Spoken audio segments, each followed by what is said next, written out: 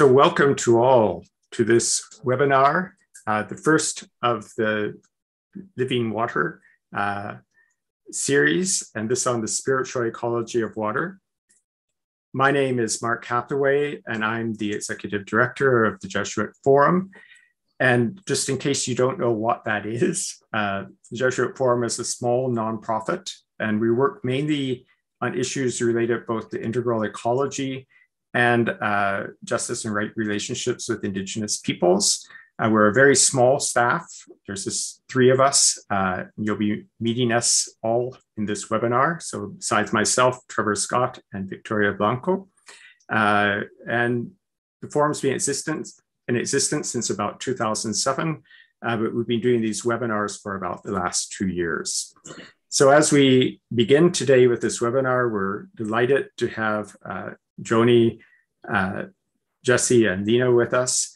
We're just aware that we're beginning in a context for those who are Christians. This is the first day of Lent, which is a traditional time of really to kind of think about where we're at, of conversion, of change, of transformation, and certainly around water. And when we consider our relationship with water, there's a tremendous amount that needs to change when we look at issues around water. So really looking at that in terms of, some people speak in terms of ecological conversion or change of heart, but really how do we right our relationship with water?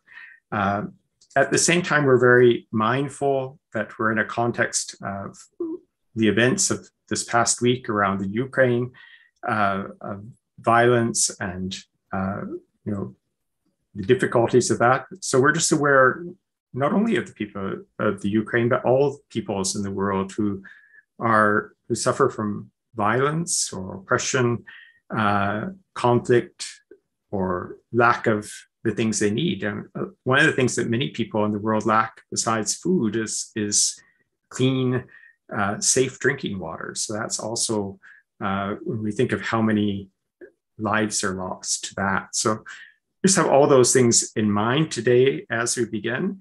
But right now I'm going to turn things over to Victoria, my colleague, who's going to do a land acknowledgement. Thank you, Mark. Let us begin by acknowledging the sacred lands upon which we meet. We acknowledge these lands as living community and all of its inhabitants, the animals, the birds, the water creatures, insects, the fungi, the microbes, all who sustain life. The territories where we are gathered have been the site of human activity since time immemorial. This land from where I speak is the territory of the Huron-Wendat, the Petun First Nations, the Onondaga, and most recently the Mississaugas of the Credit River. This territory is subject to the Dish with One Spoon, Wampum Belt Covenant, an agreement between the Haudenosaunee Confederacy and the Confederacy of the Ojibwe and Allied Nations. And here the image is of one spoon and one dish, where the dish represents the living land of the Great Lakes. There is but one spoon, meaning that we must take care of this land justly and peacefully, and making sure that we have all that we need and taking no more than what we truly need for ourselves. At this moment, I invite those of you who are in different territories to briefly name the people who have traditionally inhabited that land and the treaties that you are part of, and you can do that on the chat. Today, we meet on these lands, which are still the home of a myriad of living beings and the home of many Indigenous people from across Turtle Island. We acknowledge all of them with gratitude and remember our sacred responsibilities as treaty peoples, which call us to make concrete disruptive change. Let us ask ourselves today, how can we be in good relationship with Indigenous peoples, with non-human beings, with the land and water? Thank you so much, Victoria. Trevor is now going to introduce our panelists for today, so I'll turn it over to him. Good afternoon, everyone. So I'd like to introduce our panelists now. I'll start with Jesse Cardinal. Jessie is from the Kikino Métis settlement in northeast Alberta, where she grew up and resides. And she is with the Keepers of Water Conservancy advocacy group in that part of Canada. And she comes through her work through working with youth as a youth worker and social worker, and has grown into roles of coordinator and director for environmental groups. She is presently the executive director of Keepers of the Water, which is an Indigenous-led organization created to elevate decolonized traditional Indigenous water governance by emphasizing Indigenous land-based knowledge, language, and culture, particularly within the Arctic watershed regions. Keepers of the Water strives for an interdisciplinary, holistic approach, honoring and acknowledging that Indigenous peoples are inherent to the land and carry knowledge in their stories and songs from creation. And as their website says, and I do encourage you to visit all of our panelists' websites, they're wonderful, such a resource. It says, Keepers of the Water are First Nations, Métis, Inuit, environmental groups, concerned citizens, and local communities working together for the protection of water, air, land, and all living things within the Arctic Ocean drainage basin. And Lina Azeez, I introduce you to, who is with the Watershed Watch Salmon Society in British Columbia. She is the campaign manager with Connected Waters, with the Watershed Watch Salmon Society, which is a science-based charity that advocates for BC's wild salmon and the waters in which they live. Watershed Watch Salmon Society works to confront policy decisions at the federal and provincial levels to fill the gap that local communities struggle with, highlighting the large-scale issues affecting local waterways and their impact on migrating salmon.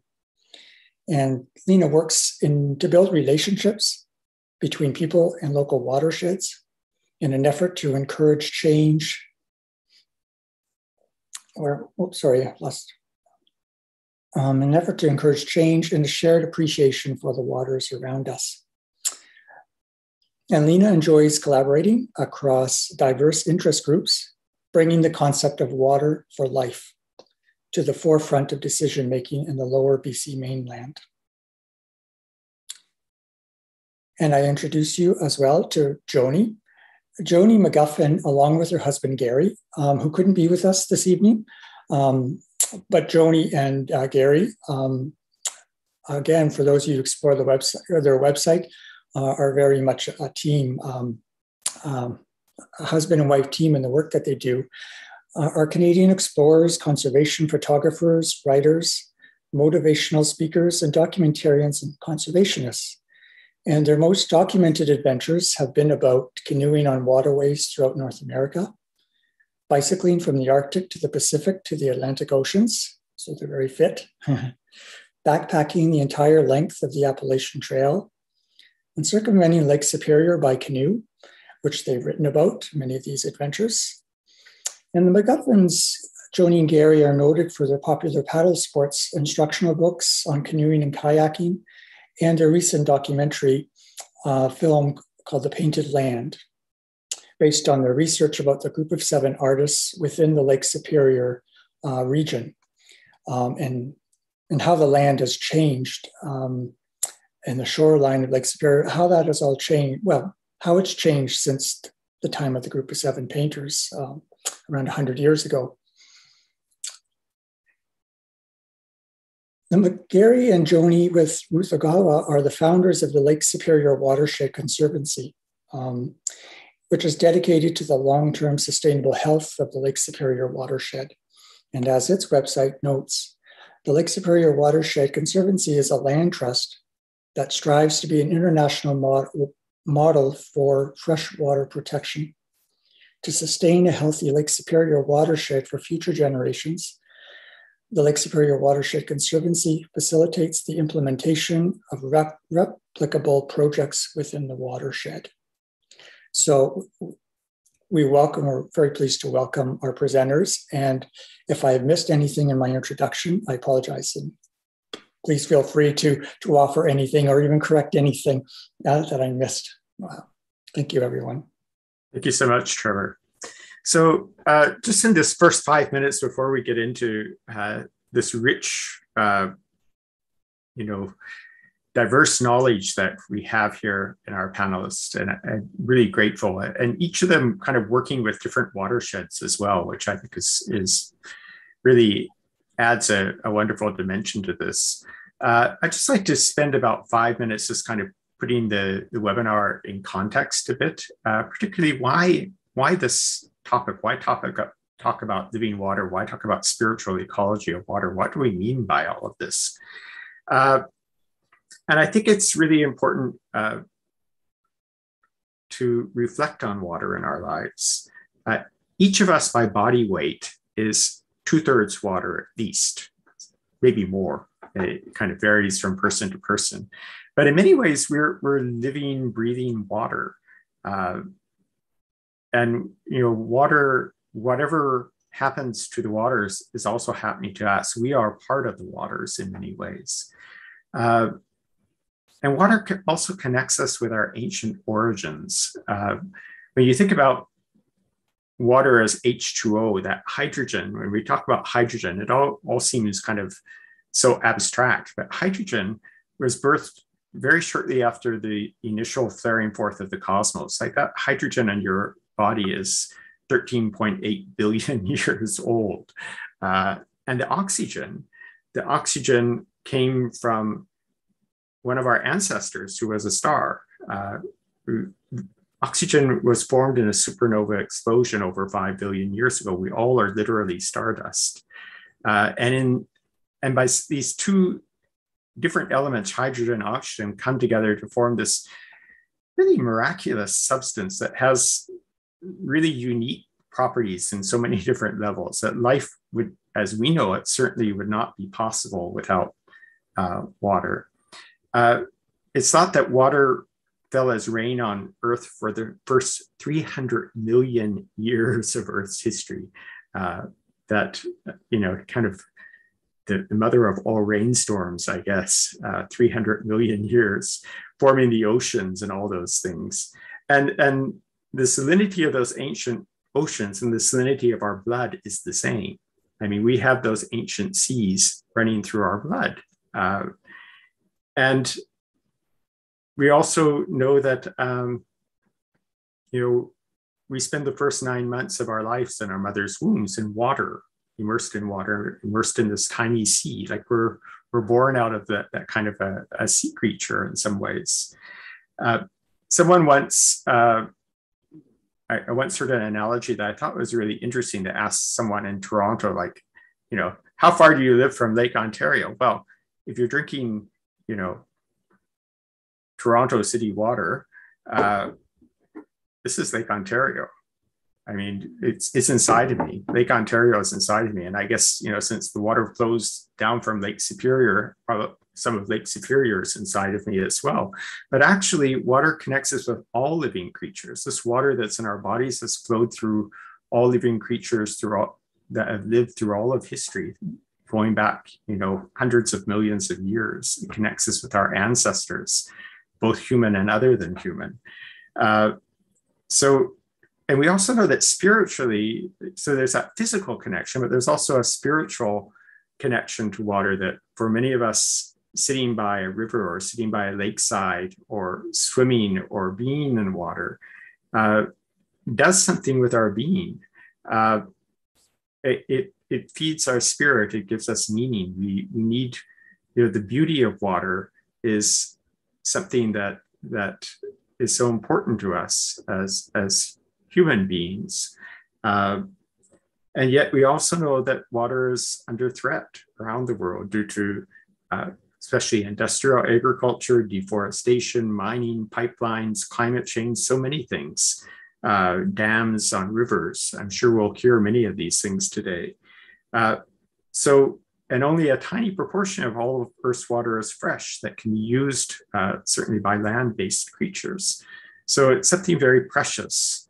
So just as we go through this webinar today, to be reflecting on our connection with water, why it's so important in so many dimensions of our life, and why it's so important that we protect it and care for it, both now and for future generations. So with that kind of brief kind of introduction, I'd like to begin our first round with our panelists. And this round will begin with Jesse and move to Lina and then to Joanie. But this first round is a question about our connection and relationship with water. And I have a whole bunch of questions for the panelists, but they kind of all kind of flow into each other. So how are we personally drawn into water? Is there particular bodies of water that we have a strong connection to? What are our experiences of water? How does that water sustain you both physically and spiritually? And how does it give you meaning? And are there practices or teachings that you've received that have helped you to connect more deeply with water and to understand it more deeply? So you're free to take any and all of those questions, but I'll turn it over to Jesse to begin with, and then we'll do the round. So thank you so much for joining us, Jesse. Oh, thank you, Mark, for the really good opening discussion on water. That was really nice. And to Trevor and Victoria for helping organize this, and thank you to Lina and Joanie for joining me on this panel, and to everybody who's tuning in to talk about water. I love talking about water. I spend my days talking about water in some way, shape, or form, and so it's very near and dear to my heart. I'm just bringing up the questions here to make sure that I'm answering the questions and not getting, unless somebody can put them in the chat for me. But I know one of the first questions was my connection to water and how I'm connected to water, my experiences of water. And I've told this story before, and it's started from when I was a kid, and it has a lot to do with how I was raised. And so we didn't have running water, and we didn't have like gas. We powered our home with wood heat, and we had a well outside, and so that's where we got our water from, and we hauled our water. So I remember hauling our water. I remember pumping the well, and we had a big metal barrel inside, and it was covered with a piece of plywood. Might have even been a plastic barrel, I'll have to ask, but because we lived in that house until I was about maybe 9-10 years old. And that the taste of the water will never leave me. The taste of the water was so clean and cold and refreshing. There was nothing that will ever take that memory away from me. So that must have impacted me in some way, just knowing that. And I think today of how many people just even in what's known as Alberta still, they only have wells. So that's not a concept of the past. It's surprising actually how many people in the rural areas are still only, that's their source of drinking water, is the wells. And this is not treated water. They may do things to like get the calcium buildup and things like that to get out of their water, but it's not going through a treatment system. And so that's my how I came to be with water. So and then how does water sustain you, enhance your life, give you meaning? How do you understand your relationship with a specific body of water? Again, I grew up swimming in what's in my community. I'm from Kikino. Kikino is a Cree word. It means our home, and the lake that is in our community is called whitefish. So that keeps our entire community alive right now. So that's where we get our drinking water from. I grew up at that lake. So I grew up swimming in that lake since I was a little girl. And so that I'm definitely connected to that lake. But any water that we go to, for me, I see the world that way. So I can go anywhere that there's a lake or a river or a stream. One of the things that I was taught on my journeys is that every body of water has a water spirit or a water protector that takes care of that water. And so when you go to that water to give that water an offering, or to give that spirit being or that protector an offering, and and I didn't do research to come to you guys today. I can only share where I'm at in my journey right now, and so I come with you with what little I have, because there's so much more teachings out there to be learned, and that's part of what's happening through our resurgence of our learning our culture and our language, and decolonizing. Even when Mark was talking about the creation, we all have our creation stories. Even like the Cree in our area has creation stories. The Cree in other areas may have creation stories. And I know the people out east have their own creation stories, and water is a part of all of that. And I don't know how much time I have, because I'm going to keep talking, but if you let me know how much time I have, so I know when to pass it on. And do you experience water as something living? Definitely, yes. Water is living. So it's not like if you guys are Christian, you would understand when you talk to God that, God doesn't say, yes, Jesse, go, don't do this or do that. You don't hear a voice. It's the same thing with water. It's that same spirit of like, it's in our spirit that those conversations happen and those connections happen, and in our heart. And so everything's connected. So when you're talking to water, you're not only talking to water, you're talking to everything that's in the water and everything that's around the water. You're talking to the sky. And so that's part of what Keepers of the Water, the organization that I work for, and that there's other organizations and communities that are working on that right now, is they're pursuing personhood.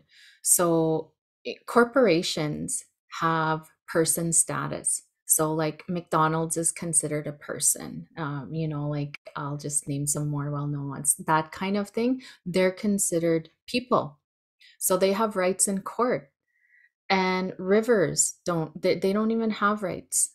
The animals don't have rights, the land doesn't have rights, the air doesn't have rights.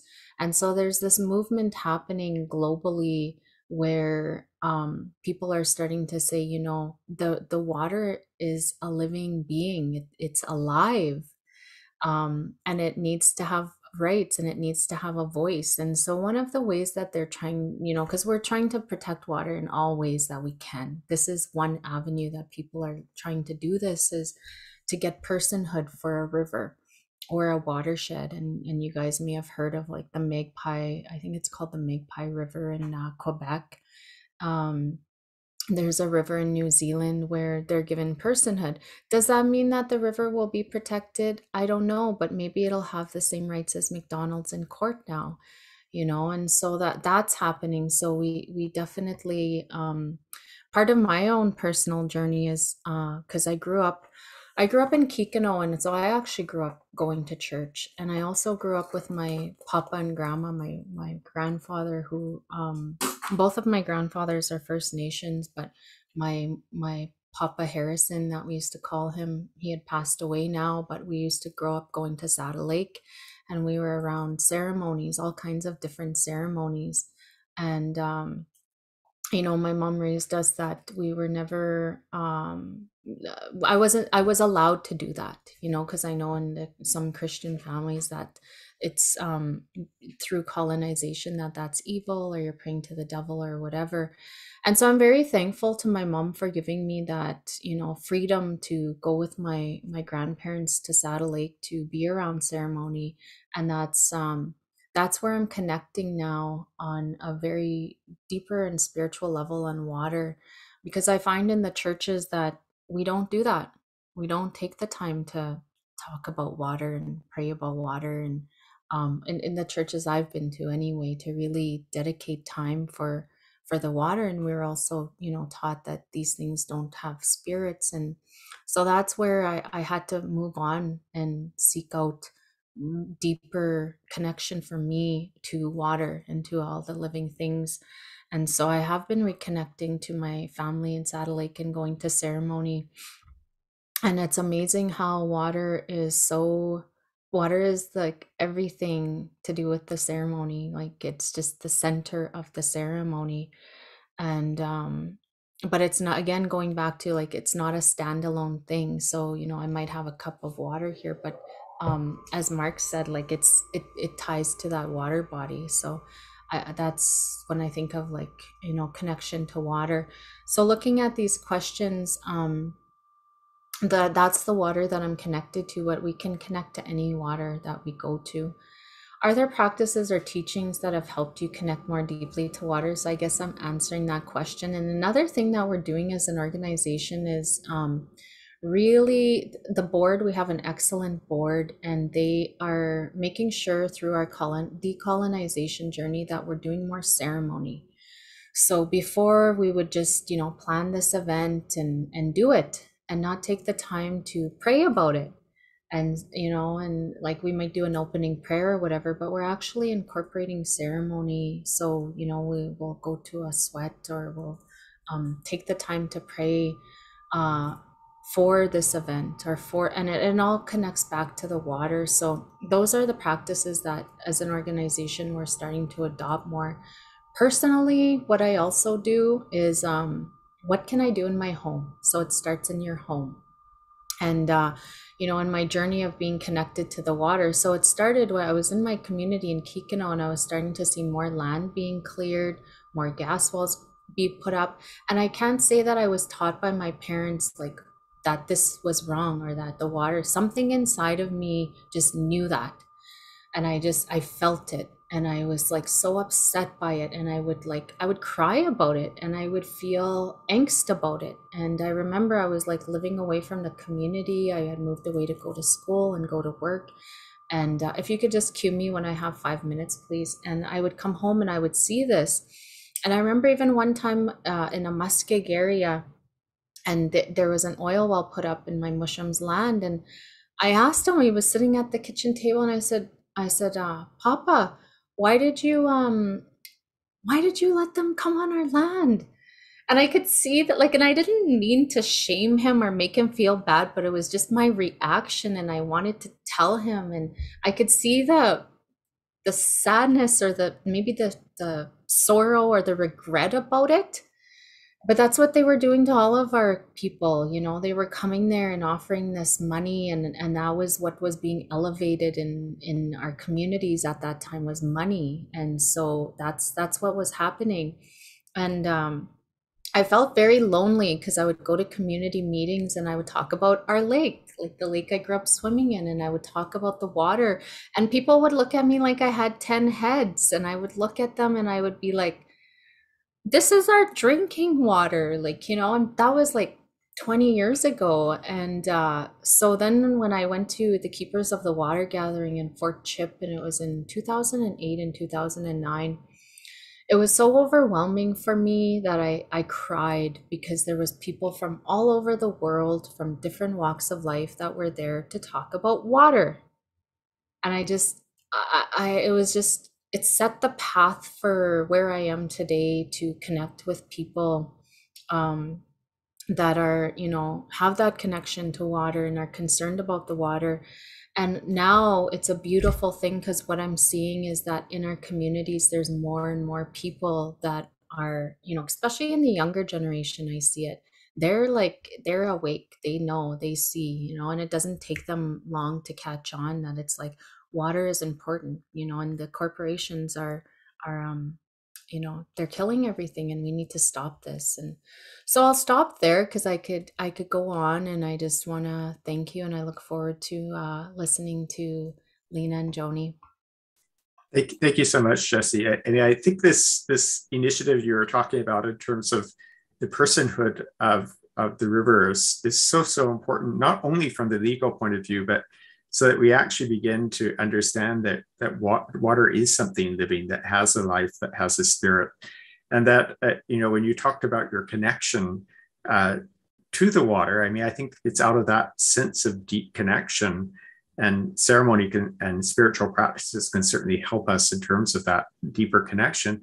That's what really helps motivate us to protect and to work for that. So it's like doing it as something that's almost like a part of ourselves in many ways. Like we see it, it just kind of comes out of us naturally. I think that's a beautiful reflection. So now we'll go on and listen to Lina. Looking forward to hearing your reflections as well on these questions. Yes, of course. Thank you very much, Mark. And so wonderful, Jesse, to hear your words as you were speaking. I was just like, yes, I connect with that. I understand that. Yes, my childhood, and it just like helped me remember so much, so many points in my life where I've had these like special moments in connection with water as well. Before I start, I just wanted to say I am drinking water. Oh, sorry, it's blurry in my background. From the Coquitlam River, from the Coquitlam Lake in the Coquitlam territory. The lake was dammed over 110 years ago. It's the oldest earthen dam in BC. And unfortunately, when that dam went in, it effectively blocked the passage of sockeye salmon from the lake out to the ocean and back until there was a spill overtopping of the dam in 2008, when a bunch of kokanee, that's landlocked salmon, made their way out into the ocean and came back 4 years later as full-grown sockeye. And it was just amazing. And people in the community were just so inspired and so much in awe. So water and salmon, just a beautiful connection there. So getting back to our questions here, so what personally has drawn me to water? My gosh, so many things, but I guess I'll start at the beginning, or a little bit at the beginning. I was born in Sri Lanka, which is this beautiful, tropical, vibrant, very wet island in the Indian Ocean. Some of you might know it because of the long-standing civil war that happened through the 80s, 90s, and early 2000s. Some of you might have heard of it because of the terrible tsunami that killed so many people in the Indian Ocean, including along the coast of Sri Lanka in 2004. So, but yes, it's a beautiful island, really wet, really humid, and incredibly thriving. You throw seeds on the ground, you're going to have a papaya tree or a banana tree or a curry leaf tree or whatever it is. So I grew up just like in awe of and almost afraid of the massive thunderstorms it would have and the amount of water that would come through. And then I was born there, but I actually grew up in Dubai, in a desert in the Middle East, and it was super dry. And over there, we celebrated water. Like when it starts to rain, I remember times in school where we just remove our socks and shoes and run out into the playground because our concrete playground was suddenly full of water, and we were wading through it and splashing about, and we just celebrated it the whole time. And it was just wonderful. I remember the smell of water in the air before it would rain. And back then it used to rain maybe 2 or 3 times a year. So it was really something that we celebrated. And the color green, this vibrancy, was something that was kind of built into the landscape and the architecture in the city.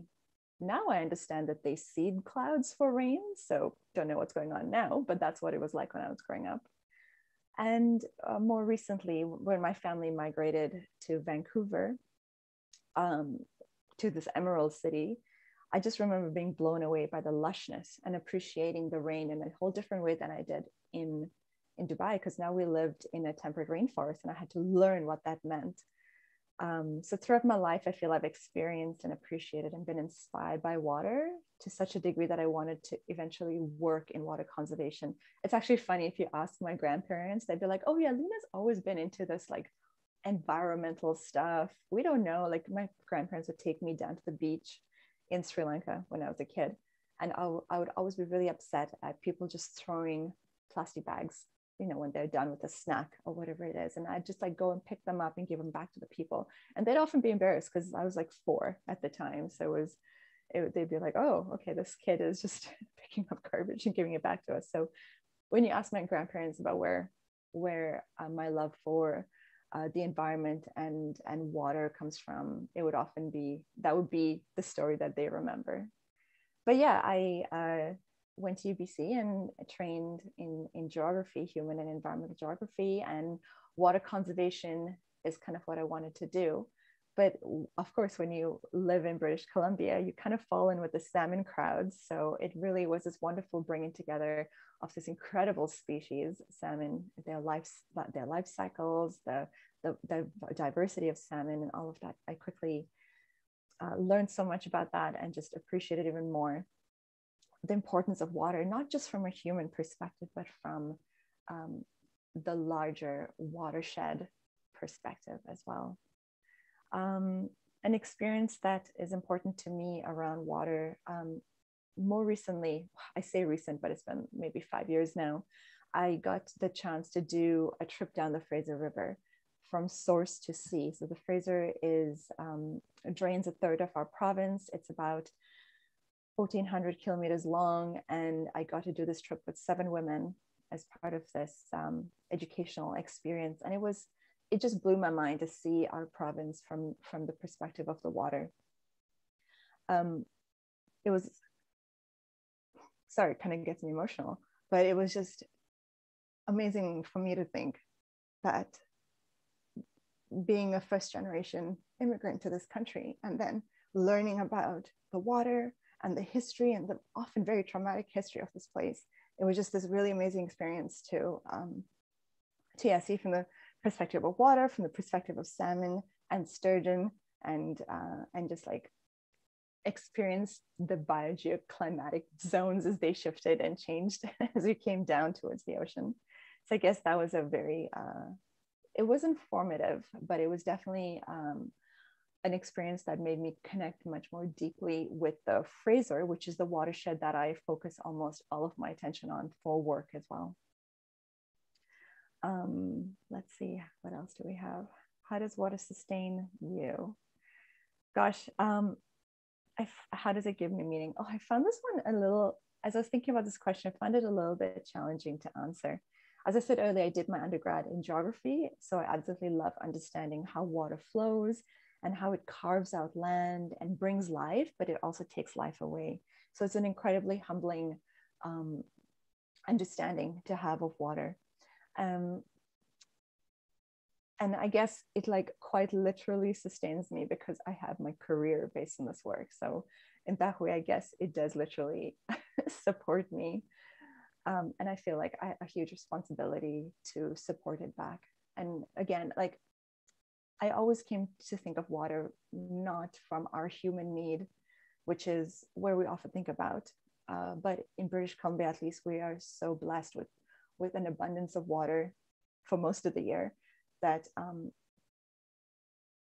I often think about what we're doing to impact the land in such a way that it affects animals, and in particular, how through my work lens, how it affects salmon.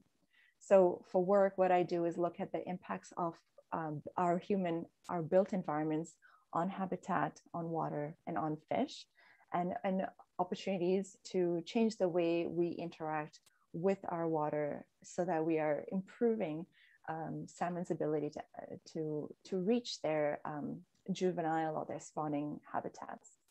So in particular, look at the impacts of flood control structures in the Lower Mainland, because the Lower Mainland is probably the most diked jurisdiction in all of Canada. And the Lower Mainland is also where little baby juvenile salmon come through on their way out to the Fraser, out of the Fraser River into the Salish Sea and out into the Pacific Ocean. And they need the small side channels and tributaries and sloughs all along the Fraser to overwinter in, to rear in, to learn how to hunt and feed and become strong enough so when they go out into the ocean, they have the best possible chance of life. I'm sorry, my cat just came brushing in.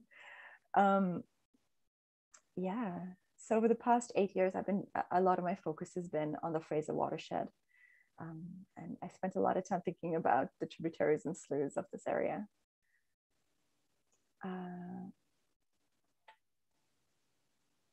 So I just wanted to briefly touch on some practices or teachings that have helped me connect more deeply with water. I come from a Muslim background, and so in the Islamic tradition, water has a huge role to play. I was actually thinking when Victoria was giving her land acknowledgement, that the one dish, one spoon concept was similar to what that we have in Islam as well, which is we as human society have a responsibility to share, and water is a common that we need to share and we need to take care of because there is a finite amount of it on earth. And so, yeah, this is a code in Islamic tradition. The Quran talks about the foundations of water conservation to a depth that I'm still trying to understand and learn about and reconnect with, because I haven't really spent much time exploring that side of the religion. And yes, it lays out the rights and the responsibilities of people towards water. One very small example is next month, Muslims around the world will be starting to fast from dawn to dusk during the month of Ramadan on the Islamic calendar.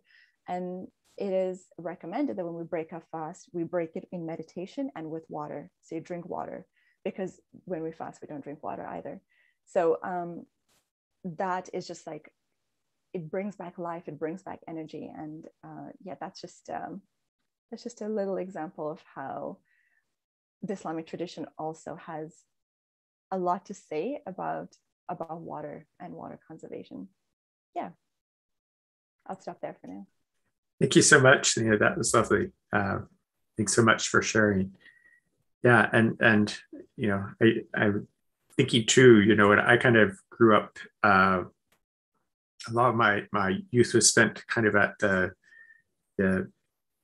what's really the headwaters of the Columbia River, and those had been dammed, and the salmon no longer reached there, and how that affected particularly the local Indigenous people who depended on the salmon, because it just disappeared. So because of the dam. So thank you so much for sharing that. So now we'll move on to Joanie for this round. Hi there. Thank you so much for all of these words that have begun this conversation this evening. Mark, you reminded me of a small children's book that David Suzuki wrote about the water and the raining for millions of years, and that the same water that flows through us today is the same water that has flowed through all life here on Mother Earth. And that was a very impactful children's book. I remember when I read that, and Jesse working on a huge watershed.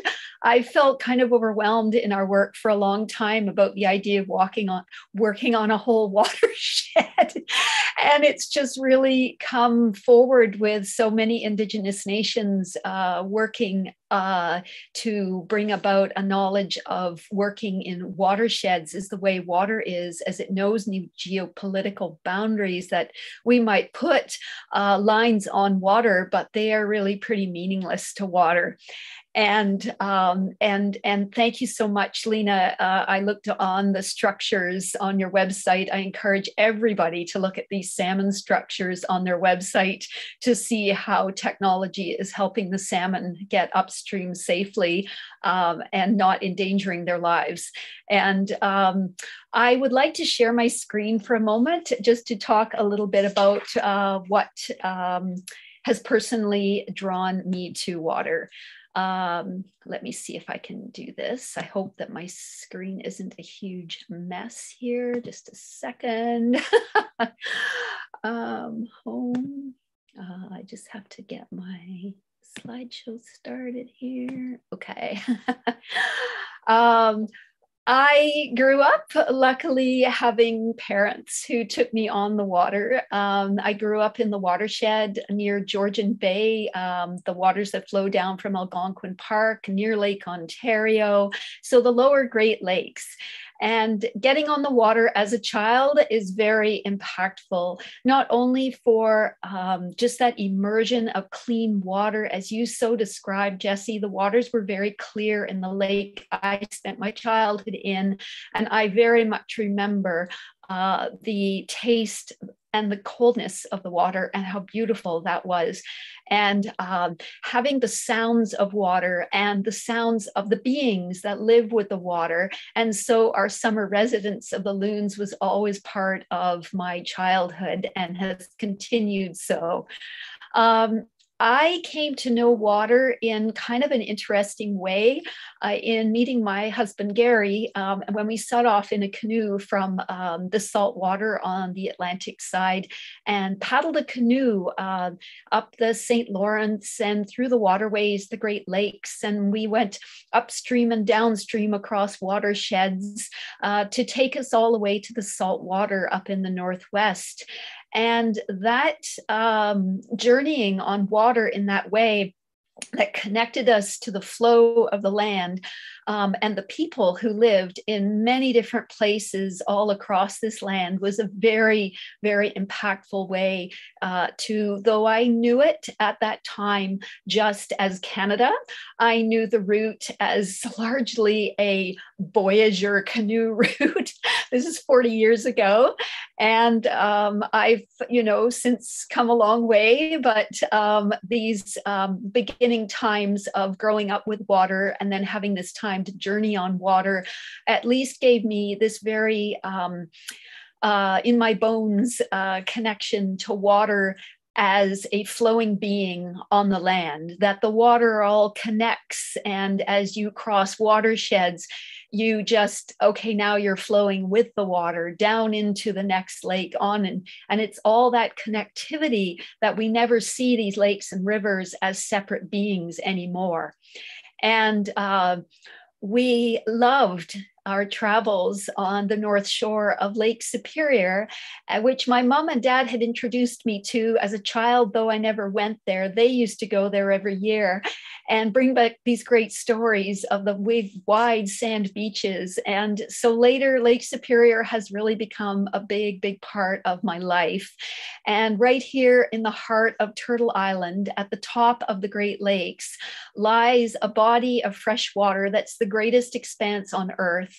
And it is, a lot of people liken it to the shape of a wolf's head.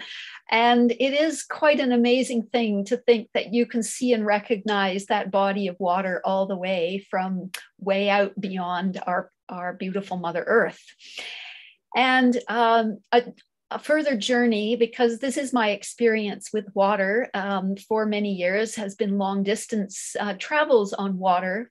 And spending 3 months circling this great body of water, I was able to experience it as a whole being again. And so those political boundaries between countries, states, provinces, and everything just become really quite non-consequential. They're there, but the water is all connected. And when you paddle it like that, you really experience it like that. And as you paddle along and you paddle past the rivers, you see all like these 200 rivers and all the little streams that feed the rivers. It's a watershed, and everything that is affecting every single one of those rivers is affecting the lake as a whole. And then it in and of itself is affecting all the lower Great Lakes. And a huge amount of life has been drawn to living on these lakes because of the water. There are beautiful rivers that I have explored in many ways, hiking them, paddling them, seeing them in all 4 seasons. This is one that's on the eastern shore, the Sand River. This is right in my backyard. I am right now, though it's a snowy landscape as I look out the window, below the base of these high hills that are some of the highest hills in Algoma. And this river here flows out from these, the headwaters beyond King Mountain, way beyond, out the Guli River, out into Guli Bay. And Chiwekwe, as an elder down at Guli Mission told us this year, is the place that hugs you. And so this beautiful bay on the eastern shore of the lake is this place that hugs you. Water for myself and later my daughter, Sila, is a place of being immersed in it. The idea of swimming in water has always been a friendly experience to me because of the water being clean, because of the water in the summer being warm. I don't live in the mountains, for instance. And this precious gift of immersing yourself in waters that you can drink is not something that everybody gets to experience, but it should be an experience of every life being. It is a gift of life. It is life. And being able to gather your water from the ground that bubbles up in a spring is something that was always clean and no one ever worried about at one time. And now there are many concerns, and groundwaters are especially vulnerable because we don't see them. And so when we put things down into the ground, and then they affect these waters that then keep flowing through all the veins of the earth, they come up and become part of us. Being able to be by water with our child, big open expanses of it on the Great Lakes has been an amazing experience to just look out on water so vast that it brings tears to visitors' eyes who come here from other places who've never seen this much fresh water. To catch your food from the water. There are some 80 species of fish in Lake Superior, and whether it's the rivers that you fish or the waters of the lakes, not that long ago, several generations ago, there were villages all around. At every river mouth, there were people living because there was fish abundance. But this fish abundance was taken and harvested to the extent that it is now no longer supporting whole villages at the mouths of the rivers, and huge impacts like the sea lampreys, for instance, that have come through the waterway systems of the canals and the locks have changed forever the composition of the Great Lakes. And it's really important to be aware of these things. And as if you travel by a canoe, you're very aware of the connections to the land, because although this vessel that's in this photograph here is not made of the materials of the land, this vessel was born of the land. The birch bark, the ash that would have been the gunnels, the wooden paddles that we are using are woods of the forest.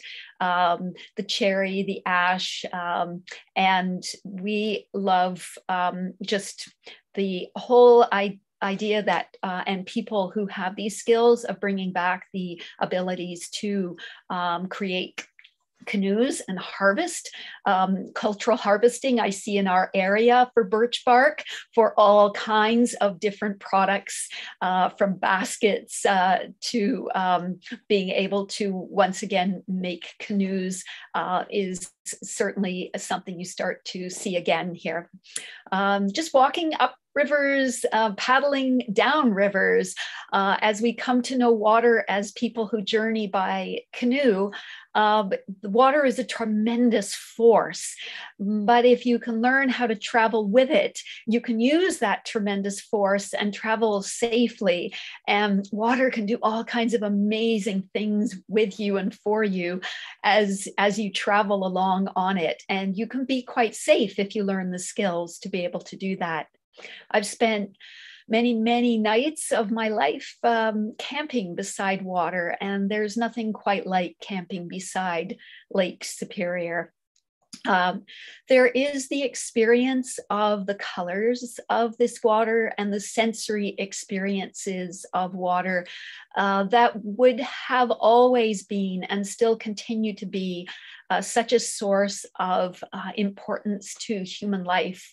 From time immemorial, as you paddle along in a canoe and you come across a wall of rock painted with red ochre, and the stories and symbols and connections to humanity that has been here for thousands of years, and those family connections still here, tell of a time, and a time still existing, of a relationship with the land that we're very fortunate to have many Indigenous nations to be bringing forward so much knowledge now. From my colonial ancestry, I did not receive those kinds of teachings, but I'm grateful for them now. To sit along the shores of these waters and see the colors of water, to see the ancient rock that holds the water here in Northern Ontario, this Precambrian shield rock. It's holding the water like a cup holds water. It's a big cup. Where the water comes from, watching storms over water. Water travels and then it flows down. And at this time of the year, because of the high hills in our area, we get lake effect snow that falls in these hills because the winds that come across the lake pick the moisture up on the open waters and then dump it here in the hills. The colors of water and the flow of water. These are all Gary's images and his relationship with water and his eye for telling stories of water's beauty, its ability to reflect the forest in all of the seasons, the sound of water, the textures of water, whether it's the wind rippling over it or it's the movement of water because there are rocks underneath it.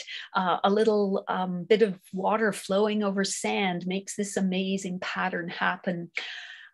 Even water that can look like the wing of a bird. Water is so beautiful in all its forms. At this time of the year, the layers of water silent and still as ice, and water that falls and makes sort of a plinking sound with the rain. Water that makes a sound against sand that's really soft and swishy and beautiful on the big sand beaches, or it's big and thundering when the big storm waves roll in against the rock and spray skyward. Water has so many beautiful personalities, and I'll just stop sharing here. As we bring forward our understanding of water, are there particular experiences of knowing water as something living? I think perhaps I really have acknowledged that feeling that has evolved for me. I will say that in the practices and teachings that help me connect more deeply with water, I've been very fortunate to live here at Bawating amongst many Indigenous nations, and have been to many circles and ceremonies in the past while. And I have learned a much deeper connection even to our preserves. Conservancy, that Nanabajung is off Lake Superior Provincial Park, is not a wilderness paddling destination, but it is a traditional unceded territory of immense community and nationhood importance. I think I will end there for the next speaker to talk, but thank you for the opportunity to share. Thank you so much, Joanie, and thank you for both the beautiful words and the beautiful images. I think they're very evocative of the beauty of water. When we were talking about how water feeds our spirits, and how I think as humans, we're just drawn to be by water and in water and with water. And certainly those images, portray a lot of why. So thank you. So in the second round, which is a bit shorter, but we're going to do 2 shorter rounds now. We want to consider a bit our broken relationship with water, or how water is under threat. So things like, what changes have you seen or experienced in the water that you've been connected with? How has your relation to water changed as a result? What are some of the key threats to the bodies of water you love, or other concerns? And then your respective organizations, how did you form your vision, and how are you working to protect specific bodies of water? So we're starting with Lina this time, so I'll turn it over to her. Thank you, Lina. Wonderful, thanks, Mark. And wow, Joanie, just breathtaking. I loved your storytelling and your pictures as well, just gorgeous. Oh gosh, yeah. I think one of the,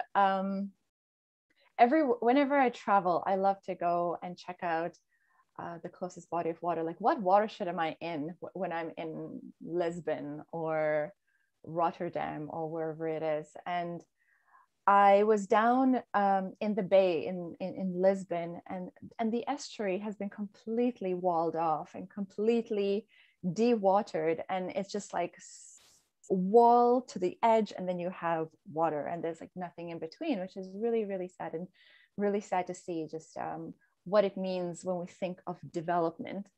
Closer to home, when I did the Fraser River trip a few years ago, we were coming through some really parts of the Fraser River, especially when it goes through the canyon, have no settlements in them. And so it's really quite wild, and it's just, like cacti and like snakes. And I had no idea that was even happening here in our province. Just so incredible. But then as we came down through the canyon and the river kind of splayed out through the lower mainland, you see such a difference in how the water is treated. You start to see more embankments. You start to smell the manure being put on the fields. You start to see a sheen on the water from a runoff into the river itself. You start to smell the pollution. You start to see the smog in the air, because this is happening in the summer. So all of these things are much more in the forefront. And and you start to see how slowly over time we have started to degrade this waterway, just bit by bit. We never think about it as a whole. We break it into pieces, and we give permits for this or licenses for that, and let's just remove some trees here. It's not going to be a big deal. Oh, a little bit over there, and slowly we're starting to degrade the watershed as a whole. We saw the impacts of that with our November floods just this past year. I was lucky. I was actually on the road the day of the floods, and I was coming through the Fraser Canyon, and we were stopped for traffic, and we thought maybe it was construction up ahead, but the water was flowing ever so fast off the canyon walls and just like flowing across the road. There was just so much water everywhere, and I was getting really nervous driving. And then we came to a standstill and couldn't figure out what was going on. And of course, at that point, it's pouring rain, so no one's getting out of their cars. And all Google Maps keeps saying is it's a 5-minute delay. But then slowly we learn, as people like pass information down the line, that there was a landslide. And it was absolutely horrific to think that we could have been in the middle of that. A 4-hour trip became an over a 12-hour trip. One of the highways we took, actually every highway we took got washed out in the end. And it was really incredible to think of the impacts of climate change on the way water works and on the way water flows. So just, you just see it every day. With my work, I focus, as I mentioned earlier, on the impacts of flood control structures. So that's dikes, pump stations, and gates. So impacts of those hard infrastructure on waterways my focus is in the lower mainland. These structures are run along the length of the Fraser River, blocking off tributaries, side channels of the Fraser, and sloughs. These are the waterways into which the river would have naturally flowed into, especially during a high flood event. But now, because of the blockages, it means the water is rushing down the main stem of the river, eroding islands as it goes, eroding land that might not be protected by dikes. And unfortunate fun fact on that, I use the word fun in a tongue-in-cheek kind of way. The most communities that are at risk of flooding through are Indigenous communities along the Lower Fraser that were systemically built in a way, or like placed in a way where dikes were built to not protect them. So an incredible injustice done right there. So when we look at threats to water, what I'm seeing are impacts of like poor water quality, terrible like water quantity, like the amount of water in these side channels, tributaries and sloughs are, especially in the summertime, are like almost negligent. There's like this much water in some of these waterways, or they're packed full because they're so warm, because the water is not moving as it naturally would, because they're held back by gates or dikes. They're really warm water, and salmon would be literally cooking in them. But they are fantastic for all kinds of invasive species that outcompete salmon and other native species that would otherwise use these waterways. So we're seeing a lot of this on the ground. We have our field crews that go out and do baseline data collection, and this is what they're seeing: more invasive species, more invasive plants that are just like filling up and overtaking these natural waterways, and creating less and less habitat and really squeezing out salmon. So that's a huge issue. So Watershed Watch, so why did our organization form? We were actually formed by a group of very concerned recreational fishers who were also biologists and conservationists, who wanted to make sure that, wild salmon would be, wild salmon in healthy BC waterways in perpetuity was the vision there. And that's what we try to address every day. Me, through our interaction with flood control infrastructure and changing the way we manage for floods in the lower mainland. But we work on the fish farming issue. We look at the amount of water there is. We want to ensure there's enough water in the waterways for salmon. So because we are huge users of it. We keep them behind dams. We pull them out for farming and irrigation. And are we leaving enough water in the rivers for salmon? So that's a huge focus of our work as well. Anyway, I'll stop there. Thank you so much, Lina. And I'm sure that I also heard, with regards to both the droughts and the floodings, that deforestation, of course, and clear cutting in BC is a huge issue related to watersheds. So yeah, it's huge, the number of challenges. So now next we're going to go with Joanie on this round.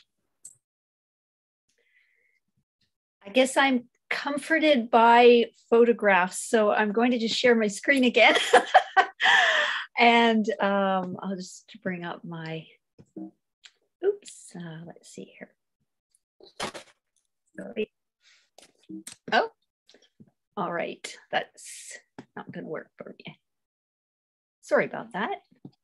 Let me just try one more time here. Gotta get into the right spot. Okay.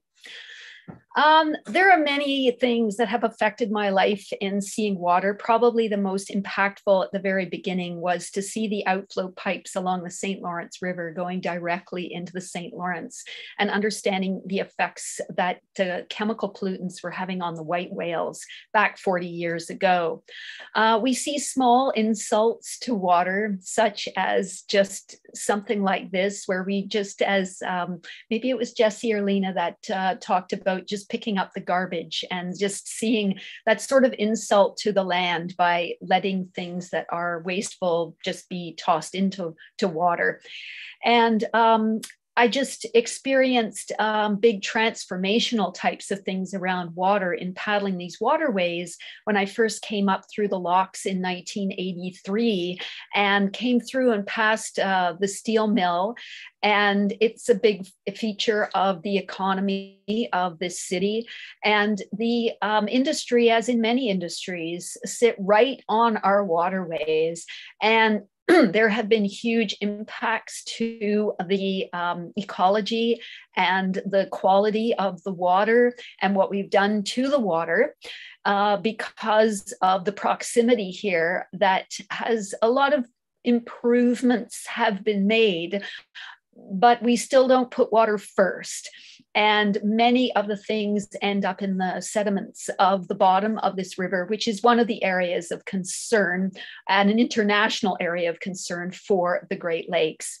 Another area that we notice a huge, big impact that people don't always see is enormous transformational things that we do to water, such as around the only outflow to the largest freshwater lake on the planet here at the St. Mary's River was completely transformed in a very short period of time at the end of the 19th century when the locks were put in. And when the locks were put in, the water is diverted. Almost half goes around for electrical production over in the United States through the waterway that you can see, and then into the foreground on the Canadian side, and only a small percentage of it actually goes down the Whitefish, the rapids, which was a tremendous source of food and a gathering place at Bowting for thousands and thousands since time immemorial. And we show maps showing what the islands look like and what everything looked like before that transformation when we do our tours. This map is a little bit old, a decade old, but it does show that it's that cumulative impact of industrial processes. There once we'll see, an effective industrial logging over here, or we'll see effective a mine over here.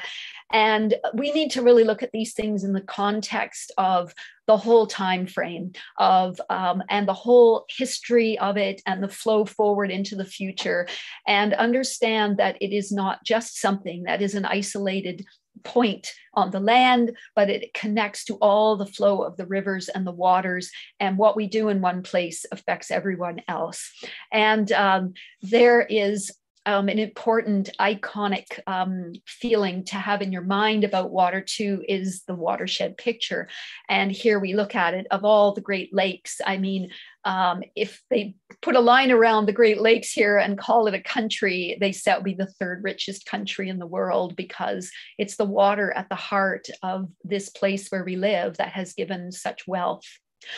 We formed a conservancy, a land trust, a few years ago, and it was to support the vitality of the watershed. And we wanted to do this in ways that brought communities together around active participation, education, and land trusts are largely about either acquisition of lands to protect ecological and cultural parts of them, or else there's other things that we have done as the Lake Superior Watershed Conservancy, all the 20 islands off what was originally, I would have said, Lake Superior Provincial Park. I now really do see this as Nanabujang. This is the traditional unceded territory of Batchewana First Nation, and these islands are a very important cultural and an amazing also heritage place along the coast for the Métis Nation. And these places were both places where there were villages, people living here. And when the park came, the story that's told at the visitor center is that the Métis Nation moved away. Well, they didn't move away, their houses were burned down. People were not moving out from Batchewana First Nation, their houses were burned down. And so people are now coming back to the land and to these places and telling, we have to know the truth before we can have reconciliation. And these are some of the hard truths of the stories about our protected lands, be them national or provincial parks. One of the wetlands that we preserve is on the shores of Chigwe, Quedon, Dooley Bay. And it's a small wetland, but it represents the flow of water for the Hudson Bay lowlands. It's a rich peatland, and so a very complex ecosystem to explain, but here in a small way with the new boardwalk and infrastructure we put in. I'll just finish here with the work of the Water Trail and putting that in as part of our work as the Conservancy to get people on the water. We said about connecting to the Trans-Canada Trail and to the other water trails around the lake, but as a connected cultural connection to the whole lake through Indigenous nations is the most important part of this work. And I'll finish on this image, which is our Canoes for Conservation program, where we have big canoes that we put on the water, and getting people on the water is a really, really important way to reconnect people back to the water. Thank you so much, Joanie. Once again, beautiful images as well. Sharing. So now, turning it over to Jessie to address this questions around our broken relationship with water. Thanks, Mark. So I'll start out with telling you guys how Keepers of the Water was formed. It was formed in 2006, and so the area we work in is the Arctic Basin, and it's massive. A lot of our focus is in the Athabasca River and the Slave River, the Peace River. They all flow into the Mackenzie River, which eventually flows into the Arctic Ocean. And so in 2006, there was a lot of industrial activity happening. The tar sands is in this watershed. It's one of the biggest industrial projects on the planet. And at that time, communities were noticing there was a change in the quality of the water and the quantity of the water, drastic changes. And at that time, Alberta was known as what was a boom. So there was a lot of industrial extraction happening at that time. And so people gathered up in the Decho is also, that's another thing we're working on, is trying to rename to the original names, because the Mackenzie was named after, you know, some random white guy that went down the river, but it had a name before that, and it was called the Decho, which means big river. And so up in Northwest Territories, people gathered, the Dene people gathered with other people at that time on the banks of the river, and they made a declaration, and in that declaration it states that water is sacred and that we must work to protect it. And that kicked off the Keepers of the Water. And so the people that have been involved have been, you know, water keepers or water protectors even before Keepers of the Water was formed. Like as Indigenous people, we have that that's part of our natural law and our teachings from creators, that we need to live in harmony with creation. So those were teachings given to us from the beginning of time. And so as this organization was formed, we started having annual gatherings in different communities and different Indigenous communities to talk about water. And so we've had them in northern BC and Northwest Territories, in Alberta, Saskatchewan, Manitoba. Sometimes these communities have been remote fly-in only communities, and the topic has always been water. And you know, we hear from the communities, what are the concerns with the water? So one example, in 2015, we had Keepers of the Water gathering in Bushy River, which is in northern Alberta and Treaty 8. And there's so many oil spills that happen, and that's a whole other issue because the AER isn't documenting them properly. There's actually a book out written by one of our colleagues, Kevin Timoney. It's called The Hidden Scourge, and he talks about how basically there's corruption within the Alberta Energy Regulator, because they'll say a spill is cleaned up and it's not, and they're not documenting it properly. So in 2015 in Bushy River, in this First Nation, it was a Dene community, they were saying we had a massive spill in our lands. You know, we can't even go out onto our land to hunt and fish and trap because of this spill, because it's toxic. We don't know how it's going to affect us. The government said the spill was cleaned up. The Alberta Energy Regulator said the spill was cleaned up. They signed it off. They were gone. So the community is now left with this mess to clean up at their cost. And so what we did was we partnered with that community, and we brought in actually Kevin Timoney, and I think he writes about it in that book. who is an independent scientist, and we did independent studies to prove that no, the land is not cleaned up. And then we tried to take that information further. And so one of our biggest challenges right now is the tar sands, because as I said, it's one of the biggest industrial projects on the planet. And there's 19 tailings ponds there. The tailings ponds are toxic. Anything that lands on the tailings ponds will die. And the scary part about it is the tailings ponds, on a blue sunny day, they look like a lake. I have a picture. I don't have it here, sorry, but I have a picture of a lake. I was on my way to Montana, and there's a mountain lake where it's so blue and crisp and clean, and then there's a tailings pond, and it looks the same. It looks like a lake, and so that's why a lot of the birds, they'll land on them, and as soon as they land on them, they die. One quick fact I wanted to give you guys, this is an article from the Narwhal, but this information comes from a report called the Commission for Environmental Cooperation. There are 125 trillion liters, excuse me, as of 2018, 125 trillion liters of toxic tailings in northern Alberta, in just north of Fort McMurray. And so that would be enough drinking water for 1 million people for 1,700 years. And so that's part of what we're facing right now. And I'm sorry, I got a frog in my throat. I got to have a good drink of water. But so what's happening right now is the Alberta government wants to start dumping these tailings into the Athabasca River. They're saying that they can treat them clean enough to be treated some more. They're not saying that they're safe enough to drink.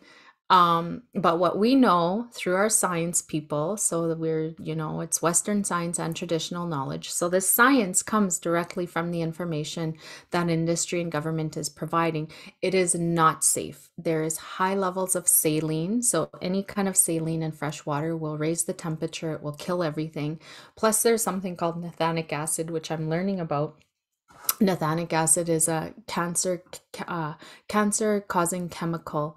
So these things are still in this that we know of. Of course, there's like mercury and all kinds of like major toxins in these tailings ponds that they claim they can treat, but we don't know this. This is just based on what they're saying. So we haven't had any independent studies. So this is like a climate, it's like what I'm saying it is it's an international human rights crime if they start dumping the tailings ponds into the Athabasca River. It's an international issue also because the waters flow into the Arctic Ocean. So I don't know, I'm thinking I may be taking up my time, but that's part of what we're working on. We work on a lot of issues, and you can go to our website to read more about that. Thank you so much, Jessie. I know I've read quite a bit about the higher cancer rates in the Indigenous communities near the oil sands as well. So certainly, if they're going to start putting that into the river systems, that's extremely concerning.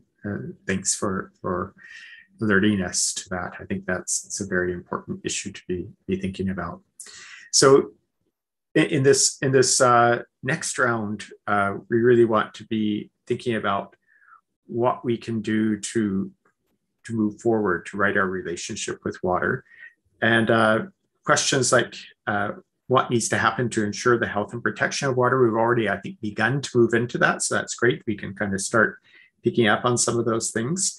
Policies and practices that need to change, and things that also need that we can do at a personal level. So I think it's always important to look at both the personal and the more political advocacy level. So on this round, I think we're beginning with Joanie and then moving on to Jessie and Lina.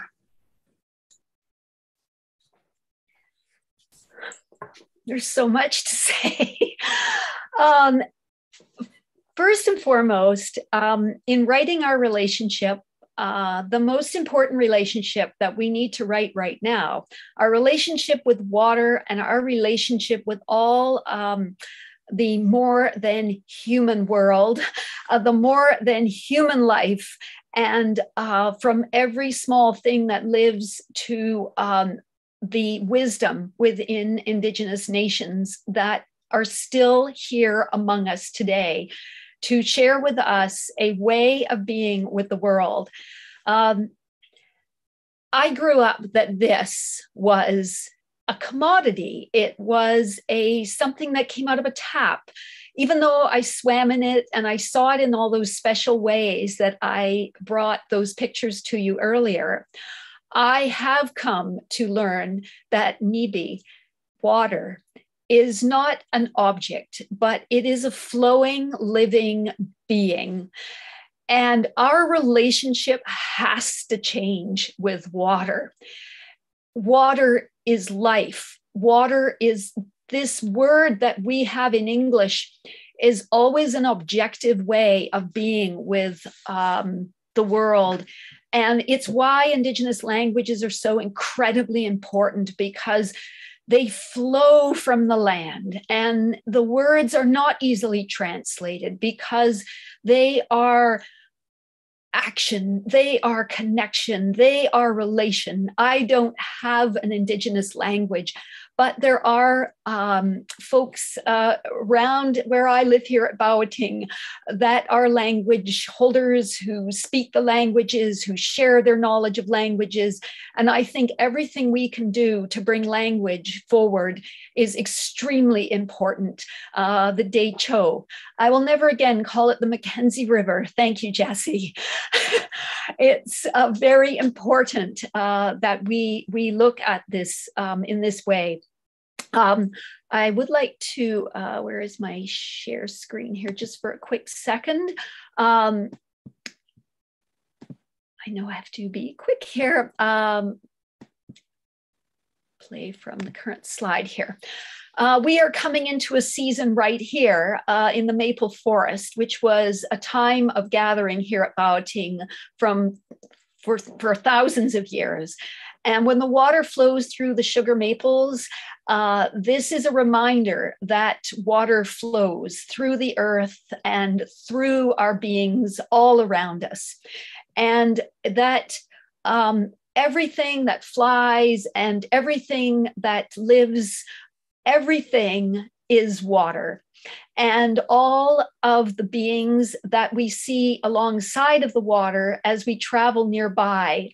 One of the little things that I thought at the end of this that I could bring forward once again is the issue around the access to clean drinking water as a basic right of all life. Just recently, a contract was signed with a huge corporation in Southern Ontario to draw enough bottled water from the groundwater that when you fill all the bottles, you can encircle Mother Earth, this globe, 7 times with plastic bottles full of water. Commodifying the most great source of life that water is a criminal act. And by not buying drinking water in plastic bottles and getting our waters and making them available, clean, accessible drinking water is a basic right for all life, all human life. And in Indigenous nations, it's an absolute priority to get the bottled water advisories lifted and the communities with clean drinking water. Joanie, yeah. just, sorry, your image is not showing. Oh, we see okay. Just, yeah. That is crazy. Okay, I'm sorry about that. Thank you for sharing that with me. Let's see. Stop screen sharing. Okay. Well, that wasn't very helpful of me now, was it? But I had an image and it was just of all these plastic water bottles and what they represent. It's just like one of those small things. And the last thing I would like to say is the water song, the Nibi water song. When I was Joanne Robertson, who walked with Josephine Mandamin and was involved with the water walk around all the Great Lakes. The the words to water that every single one of us, every single day out loud needs to say, water, we love you. Water, we thank you. We respect you. And we say that to water. And I can't share my screen here, I guess, but there's a song, if you look up Mother Earth Water Walk. So I just wanted to end with that. Thank you so much, Joanie. Now we'll turn it back to Jessie. Thanks, Joanie. I love your spirit and your kindness. I'm wearing this shirt today, this orange shirt, because of the recent discovery of the children in Capuino in northern Alberta in Treaty 8. It's a heavy time for Indigenous people. We're waking up with heavy hearts, and we show up in spaces and we carry that grief with us. Both of my mushrooms attended residential school, and just to the constant grief, because we're almost at 10,000 children, and I don't even know if they've done a quarter of the schools yet. And it goes back to relationships. When colonization happened, the colonizers came here with the doctrine of discovery, which said that the people on these lands weren't even human, and they were treated as such. And we're seeing that today with the bodies that we're digging up. Like I have children, they're 6 years old, and I think of we've been seeing images of a 6-year-old boy in a casket being buried at a residential school. And as parents, like we can't imagine that. And I know that there's a lot of people who have come to these lands that are working to right those wrongs. But it's like, how do you do that? How do you right those wrongs? And it goes back to land back, and what does that mean? And people get scared by that term land back because it's we're not trying to chase people away, but Indigenous people only have 2% of all of this land that they, in what's known as Canada. And we are stewards of the land.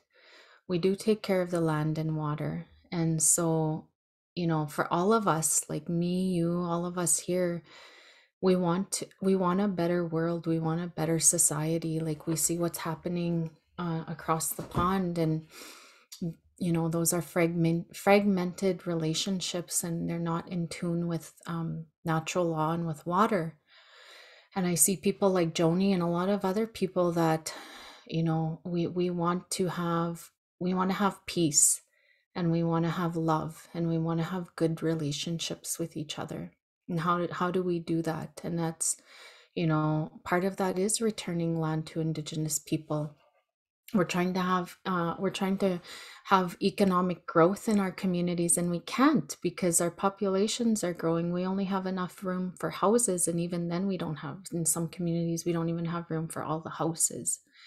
And so for me to teach my children to be stewards of the land and take them to the waters and help take care of the waters, we need to have those waters to do those teachings.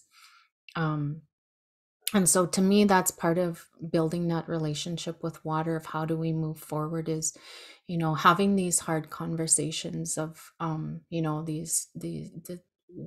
the beginning of what's known as Canada to where we are now. We can never forget history. We can never rewrite history. We need to acknowledge history, and we need to right the wrongs of history. And personally, what I do, so the elders will always say, take it to your home. I'll say, I want to learn the Cree language. We want to learn the language. We want to, learn songs. We want to learn ceremonies. The elders will always tell us it starts in your home. And so with my connection to water, because I have a cistern, so everybody, you have a tap. And in that tap, whatever you put down your drain goes somewhere back into the water. So I'm not only going to say, oh, I have a cistern and it feeds my horses, like you're any different.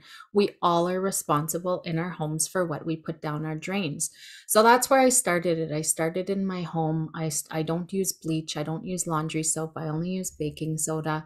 I don't use Bounce. Bounce has formaldehyde in it and all kinds of chemicals. I'm really trying to figure out what kind of dish soap I can use, shampoo, even thinking of lotions. Like as you start to get more on the journey, you start to realize like everything, like that everything has some, and it goes back into our water. And so that's a journey I'm on, and I'm getting better at it. And it's like, how can I wash my hair from the land? How can I wash my face from the land? What makeups can I use that don't have lots of chemicals, like those kinds of things. And so I'm taking responsibility for that. And so that's how I'm starting it in my home. So my children, that's normal to them. We don't use laundry soap. We don't use Bounce and all of these things. That's their normal. So I'm breaking that cycle in that way. So it starts in your home. What can you do today? I'll pass that on to Lina. Thank you so much, Jessie. And that reflection around land back, so important as well, I think. Certainly, I think probably many people on this webinar would know about that in terms of the forums work. We've been working a lot around this dialogue guide on listening to Indigenous voices, but particularly to understand, I think for many settler Canadians to understand that land is much more than a thing. It's a relationship, and that's true with water as well. I think part of the journey is really looking at ways to return sovereignty to Indigenous people, and there's a lot of research as well that has shown that the best cared for lands on Earth are cared for by Indigenous people. So that's also that linkage is very strong. So on to Lina to share some reflections on this question. It's really interesting hearing. I mean, it's not like I'm unaware of the impacts of colonization and the colonial project on the Indigenous communities of Canada, what we call Canada, what I inadvertently bought into when my family moved to Canada. But it's interesting because I reflect on how this is for my own community. Sri Lanka was also a British colony, very broken up and disconnected from its own history. We have an Indigenous community there that is almost extinct. It's just horrible. And when I think about right relationship, not just here in my own backyard, but I think about my community in other parts of the world, I just think about how there are people who do just amazing work, but there's just so few of them, and they're fighting these forces that have been put in place hundreds of years ago and have been continued and move forward because they benefit the elites and the powerful in our countries back home that have caused wars and all kinds of things. And here we are. I'm here. And just like conflicts around the world. Now I think we have to come together as a global society to address climate change. But here we are being, dragged back into wars and, like 40-year wars, like what's going on in Palestine and Israel, or like all over the place. And it's just, now is not the time to be at war with each other. Now we need to come together, and how are we going to look beyond our greed now, and address what we need to do for the future.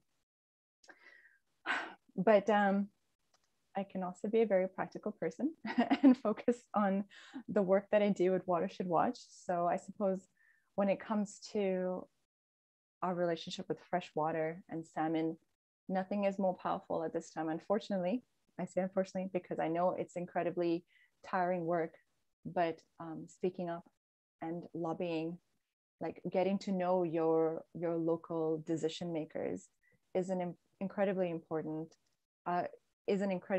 tool, like knowing them and making sure that they understand your concerns about water or salmon or caribou or you know, any of the species in your communities, in your watersheds, making sure they understand that you are concerned, you want action taken by government is incredibly powerful, because they actually listen. And I've heard this on numerous occasions from different you know, elected officials and senior government bureaucrats.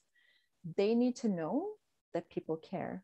They need to know that there's a groundswell, and they need to understand that the public interest is great enough so that they have the impetus to take it forward and move from theoretical plans to action. We do a lot of work with local First Nations in and around the Lower Fraser. And I was actually thinking about the name for the Fraser and remembering that a few years ago, there was this conversation about we need to re-indigenize the Fraser River. Why do we call it the Fraser after Simon Fraser?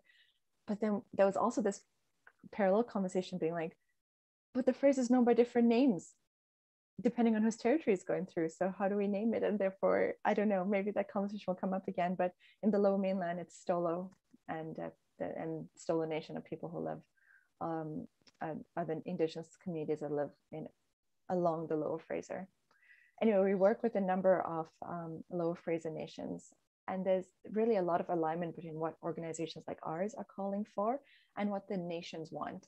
And so there's just, it's an incredibly powerful collaboration, I think, to work with Indigenous communities, support them, and as Jesse said, you know, we bring some of that Western scientific knowledge, and Indigenous communities bring the traditional knowledge. And I think over here, the local nations call it two-eyed seeing, so you're seeing from both sides, and that I think can really help bring the conversations around salmon conservation, changing the way we manage for floods, in better management of our watersheds can bring it all together.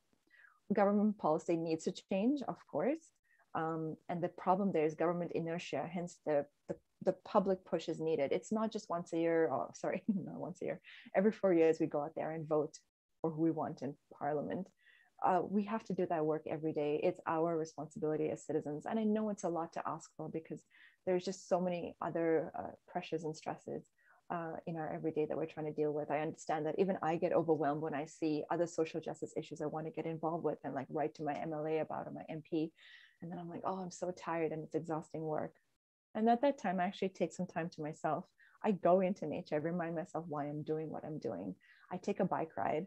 I spend some time looking out the window. I play with my cat. I just like self-care is just so incredibly important in doing this work. And I really urge anyone who is inspired or wants to get involved in some way to do the work, but also take time for yourself, because that's really important. So many policies and practices need to change. I don't even know where to begin, but when it comes to the work that I'm doing in the Lower Fraser, you know, we want to move away from that hard gray built infrastructure and start to look at nature-based solutions and green infrastructure. We want to stop thinking about managing floods, because you can't manage floods. Floods are a natural part of the environment and of what water does. It's one of the many personalities of water, as Joanie mentioned. But we need to think about how do we live in our floodplain, because we can't control water, but we can control our actions on it. And so, yeah, policies and practical actions should be focused around that, like changing the way we think about land and think about water. And there's been a lot of talk since our November floods about building back better. Actually, heck, I think it happened like when COVID first began. Let's build back better. We can build back better. And I really loved the concept of build back better when it started, but now it's just become a bit of a talking heads thing. Like, it sounds like a great slogan, but really the concept of building back better and building back better together with Indigenous communities, that's a conversation we're having right now. And it's a conversation we are forcing our government to have with us. And, you know, knowing that there's public support for this kind of work gives us the added energy to keep going and to keep pushing and know that we're pushing in the right direction. So I'll stop there, but yeah, there's so much to say. Thank you so much, Lina. I know that now we've been gathering some questions from the audience. I think Trevor and Victoria are going to share some of those. Sure. Thank you, everyone. So we're going to conclude our portion of this evening with some questions that we've received from all who are here this evening. And we only have about 10 or so minutes before concluding remarks, so we don't have a lot of time. But I want to direct this first question. It's really for Jesse with Keepers of the Water. And the question is, who or what authority would organizations like Keepers of Water like to declare the status of personhood for water? Who speaks for the water? Yeah. I seen that question. So it's not a thing that's gonna happen overnight, because we're doing it differently, where we're not only looking at a river, we're looking at a watershed. And so we're just doing a small portion. There's already communities up in Northwest Territories that are looking at this. And so we did an initial research report on our website. You can see that. And now what we are doing as an organization is we'll be we're going to engage some of the communities up north and have conversations. So it's really about relationship building right now and discussion. So keepers can't say who we're going to take it to, because you know, it's like it's a new concept of trying to give it's just one avenue that we're trying to do to protect the river, but we can only bring in what we can bring in as an organization. This is a huge collaboration with other First Nations and communities, so it's really exciting, and I'm looking forward to, you know, the coming months and years of this work. Thank you. Yeah, it's a hard question to answer. I can appreciate, and it's really a cultural change. You know, it's not going to happen overnight. So, you know, but it's a wonderful concept, a wonderful idea. Lina, you may have seen the question for yourself, and that is, how has the sacredness of the salmon been elevated by groups like yourselves and Indigenous leadership as part of the recent decisions to remove salmon farms? So I don't work specifically on the salmon farm issue, but I did try to speak a little bit to it. And I wrote my answer to Paul in the little Q&A there. But we do work very closely with Indigenous communities in and around the Broughton Archipelago and the Discovery Islands. And it's been a long-standing relationship. It's like 20 years plus in fighting the salmon farms. And our work, like we see our role in this in supporting what the nations of this region want. And so what we do is raise awareness, and we do science to support to show, like, to actually depict exactly how terrible the salmon farms are. So so we definitely through all of that work, like Paul asked about the sacredness of the salmon, and I've heard my colleague speak to this quite a bit when he attends meetings with Indigenous leaders and with Indigenous communities. Like, that is so central to everything that is being done, and it helps us. It just helps bring a different perspective to our work as well. Like, we're not doing this simply from a science base, but there is so much more heart and soul in this work. So I did send this question to my colleague who is kind of running our salmon farming campaign, and I will share his answer when he responds to me before we end here. Thank you, Lina. And Joanie, you may have seen the question for yourself, but it's related to water's not only a resource, but it's a place to go for refreshment and to renew ourselves. And you and Gary and your colleagues are so involved in introducing people to the beauty and the grace of water. And so it's just, how do you do that? What's your vision behind that in introducing people to the water? how best to introduce people to the beauty of water in an ecologically sustaining way. I think I'll just add, I have access to a lake I go to north of Montreal. I mentioned it to you, and I don't find it relaxing all the time because it's filled with water skiers and houseboats, and I feel like I'm at a disco sometimes all day. So it's yeah. Well, I guess I could say like a couple of things is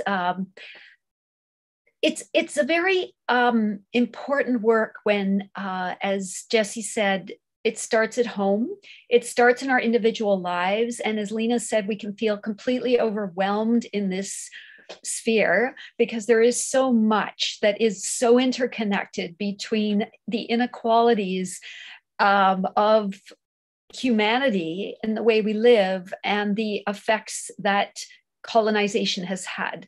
Climate change is essentially a manifestation of colonization. And there are ways in which we can have conversations that are sometimes difficult. And I'm finding like the one-on-one with friends, family, and folks, that having them out on the water with a paddle in your hand on the river really changes people's perspective.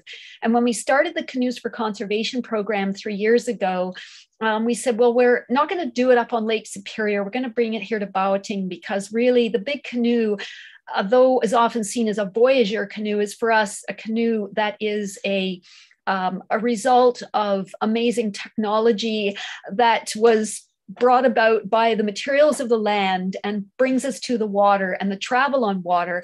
How can we bring people of all ages and abilities and multi-generations and the big canoe with 2 interpretive trained guides, helping to share those stories where we can bring elders and other traditional ecological knowledge holders, Western science expertise, and bring them into this vessel on the water really helps us to see the water in a different way. Many people who have gotten on the St. Mary's River in the last few years through the big canoe have seen this city that they live in this place that they live in, to have a paddle in your hand to propel yourself over these waters or see where the Whitefish Rapids are, and connect to the residential school site, which, as Shirley Horn, who past chief of Missinaba Cree, who went to school there, brought there when she was 5, she said it is a way that, children were brought by the river to this school.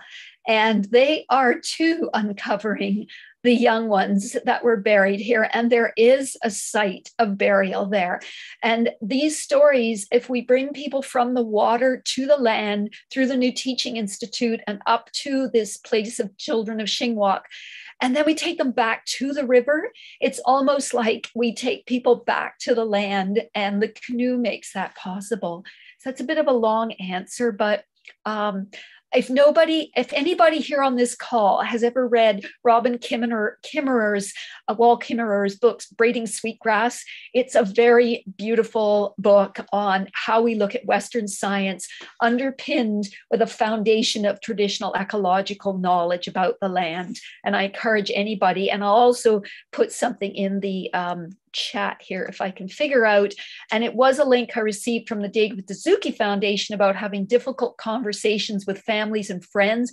It is some of the best information I've received, to have those one-on-one conversations about anything around water, salmon, climate change, or whatever. Thank you, Joanie. Thank you, everyone. And maybe I'll just conclude with this final question. It's maybe Jessie would be the best to speak about it in any way she can. And it's just saying a few words about the land back movement. Could you say a little bit more about that, and maybe how it's related to water, our access to water? Yeah, and that's thanks for asking that. Well, really quickly, the only mechanism that Indigenous communities have to get land back right now is through what do you call it, when they're going to court, and they're trying to get their land back. I lost the wording for it, but they have to go to court. That's the only the only mechanism they have right now. And why is it important? So why should you care, you know, whether Indigenous people get land back? And again, it goes back to like reconciliation and healthy communities and a healthy society. So if we're healthy as Indigenous people and our children are healthy, your children are going to be healthy, you know, and that's part of that reconciliation is, you know, we want to live in that kind of society. I want my children to live in a safe place, and you want your children to live in a safe place. And if Indigenous people, because let's face it, in Canada we have a peaceful country because of Indigenous people.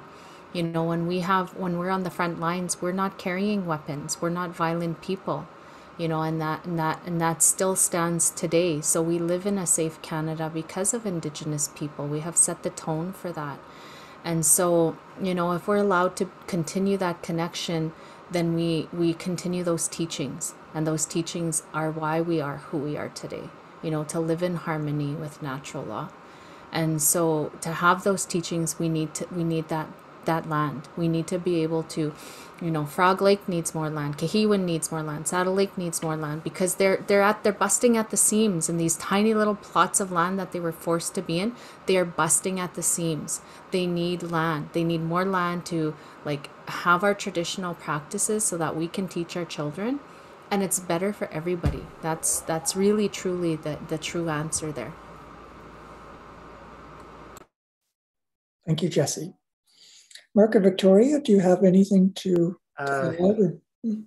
Yes, just to maybe begin to draw things to a close, as I know we're 5 minutes away from it. Yeah, just to kind of maybe follow up around land back. I mean, one of the things that I know in preparing the guide listening to Indigenous voices was very clear when one looks at the legal framework, is that there is no ceded land in Canada, or what we call Canada. There was never no oral treaty ever ceded land. So I mean, I think for many of us who are settlers or newcomers, we might not have ever heard that important piece of information, because we've been taught that treaties are about ceding land, but that was never the case. It was about you know, living together in a way that was fair and just and equitable, and that isn't what has happened often in most cases, right? Partnerships on the land, yeah. So I think in terms of you know, I would give it, maybe we'd have time for, if each panelist wants to say, if you have a 1-minute message that you want to leave our webinar participants with tonight, what would it be? Like, if there's something that you would want them to leave or to take away tonight, what's the one thing you'd like them to remember out of this? Can go in any order.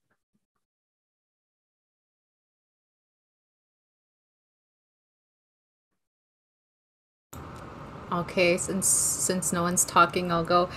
I'll just share the teaching with you, that there's natural laws, Cree laws that were given, and two of the first law. So you know how you have the 10 commandments? Our first law is love, and our second law is helping each other. And so I always come back to that, you know, when I'm sitting in circle here, or when I'm sitting in circle anywhere, and sometimes I want to get angry, sometimes I want to be mean, you know, or anything like that. And I go back to that teaching of love, and I'm teaching my children that. So that's what I want to leave people with, is like, those are real instructions given from Creator. That's how we are supposed to be existing with each other, is in love. And my auntie tells me that's the ones that run the sweat. They said the longest journey that you'll have in your life is from your head to your heart. And I always try and, like, if I'm thinking out of my head and then I'm like, what is my heart saying? Sometimes it's hard to look at your heart, you know, because it's like you're sad there sometimes, or you're, you know, like, it's, your heart is so powerful, and our heart is so loving and kind. So I want to leave that with you guys. I want to leave love, and I want to leave my heart with you. So hi kinana skumtin. Thank you very much, Jessie. I can go next, and totally riffing off of what Jessie just said. I have like a spiritual teacher, I guess, and he always says, thank your heart every day, touch your heart and say, I love you, heart, and like really connect with it, because if you're not connected here, there's no point just being connected up here. So, you know, just like say good things to it, be kind to your heart, and then be kind to yourself. When you're kind to yourself, you can be kind, the kindness spreads. However, on a more practical note, I really do encourage people to be advocates for your local watershed, like learn about the water, learn about where you live, understand the natural world around you, and just write a letter or make a phone call to your MLA or your MP and let them know that this particular watershed is not doing well, it's not healthy. And you know, you can do this for any watershed across Canada or your home watershed, but please do that. Please do get involved. And wherever you possibly can take the opportunities to get teachings and be in presence of Indigenous knowledge, take those opportunities, find out about them in your communities, and you will learn so many things about the way to be with life and the land. That's just really what I want to say. And this beautiful word that was given to us for our Day for the Water in September, Nikwesh Kodading Nibe Onge, a day for the water, should be every single day. So yeah, let's look at water not as a commodity, but as a beautiful living thing that we are. Thank you to all of our panelists with their beautiful words. It's been very moving to hear each of you, and we're very grateful for everything you've shared with us today. Some people were asking whether a recording would be available. This is being streamed to YouTube right now, so basically the recording is available after this is finished on the Jesuit Forum YouTube channel, but I also put the link in the chat at one point.